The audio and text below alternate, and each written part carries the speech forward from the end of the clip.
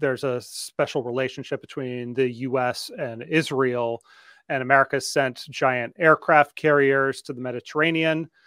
Many of the usual suspects have been rattling sabers against Iran. There's been a lot of speculation about Iran's involvement. That is still not nailed down, but suffice it to say, the level that, even though that's undetermined at this moment, it has not stopped the beat of the war drums within the GOP.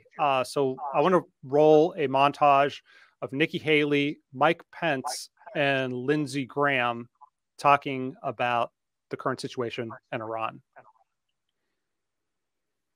President Joe Biden's kowtowing for the last 2.5 years to the mullahs in Iran, lifting sanctions, begging them to get back in the Iran nuclear deal, and then paying $6 billion in a ransom for hostages, I think set the conditions for this unprecedented terrorist attack by Hamas against Israel. But I also believe this is what happens when we have leading voices like Donald Trump, Vivek Ramaswamy, and Ron DeSantis signaling retreat from America's role as leader of the free world. When they took these hostages, when they murdered these families, they were celebrating. And what were they celebrating? They were saying death to Israel, death to America. This is not just an attack on Israel. This is an attack on America because they hate us just as much. For every Israeli or American hostage executed by Hamas, we should take down an Iranian oil refinery. The only way you're going to keep this war from escalating is to hold Iran accountable. So, look, Israel has a self-interest to respond to this with great force.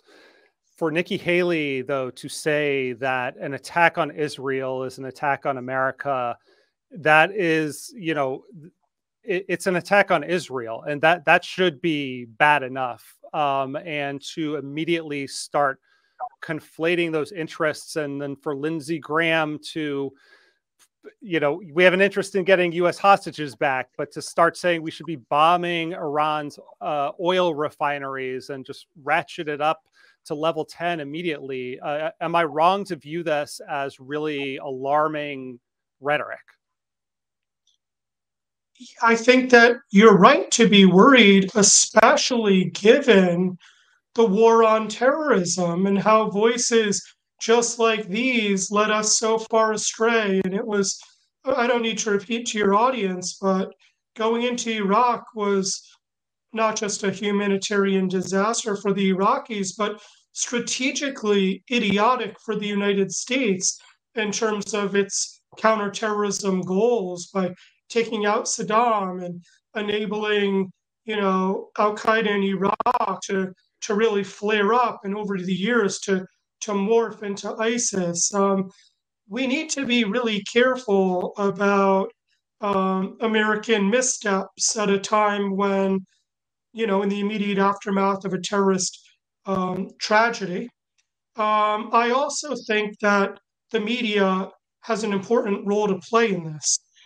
And even before we start talking about policy prescription, what should the U.S. response be? We need to understand what exactly happened, right? I mean, with 9/11, there was a lot of false talk or lies about the role of Iraq. Even before we start thinking about what the response should be, if any, to Iran, we do require more clarity into precisely what Iran's role was. And right. I think that the media can do a really good job of explaining to citizens what it is that we actually do know and what our confidence level is in the things that we say. So, for example, what we do know, and this is, again, this precedes any discussion about what the American policy response, if any, should be. It's just as a basic factual matter here. What we do know for sure is that Iran is a state sponsor of terrorism.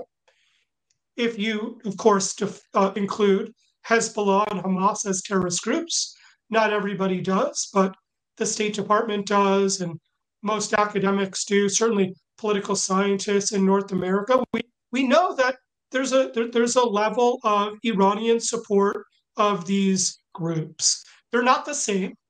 For Hezbollah, they have an even stronger connection to Iran than Hamas does. Hezbollah was there at the very origin of Hezbollah, whereas Hamas is more of an autonomous group that I believe essentially could have formed even without Iranian backing. It's not hard to imagine. So you don't need Iran to explain Hamas in the same way that you need Iran to explain Hezbollah, which was part of exporting the Iranian Revolution, etc. So we know that there's a certain level of baseline Iranian support of these groups to various extent. There was a report which we're kind of talking around, which came out of the Wall Street Journal, which suggests a much higher level of direct Iranian involvement. That they not only were aware of the operation, but they green-lighted it, and it goes to the very top of Iran and these terrorist groups. Some people next, if I could, just for just a second, let me just read a couple excerpts from that article you referenced. Iran, the headline, which our viewers can see, but I'll read for our listeners. Iran helped plot attack on Israel over several weeks. This came out on October 8th. Iranian security officials helped plan Hamas's Saturday surprise attack, according to senior members of Hamas and Hezbollah. U.S. officials say they haven't seen evidence of Tehran's involvement. Secretary of State Anthony Blinken said, "We have not yet seen evidence that Iran directed or was behind this particular attack, but there is certainly a long relationship." There was some subsequent reporting from Newsweek, which talked directly to some Hamas fighters or leadership. They said it was the Iranian mission to the United Nations who they talked to, told Newsweek that Iran did not have a direct hand. They say, "We've supported Palestinian fighters in acquiring fishing skills. They independently determine when, where, and how to engage in fishing according to their very own needs and interests." So, I mean, to your point, we just need to tread carefully here and understand that all parties involved are going to have incentives to spin this one way or another. And until things are, I think we've learned from very recent history that we need real confirmation before kind of taking the next step forward. This is an extraordinarily weighty allegation. And the more consequential the allegation, the more important it is to get the basic facts right.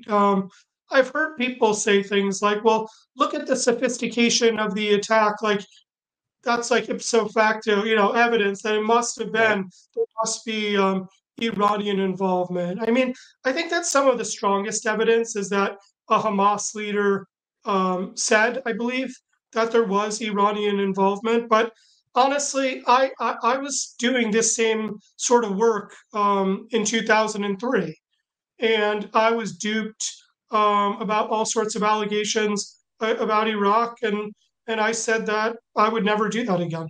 That for me, the evidence would have to be higher. For other people, they may have seen enough.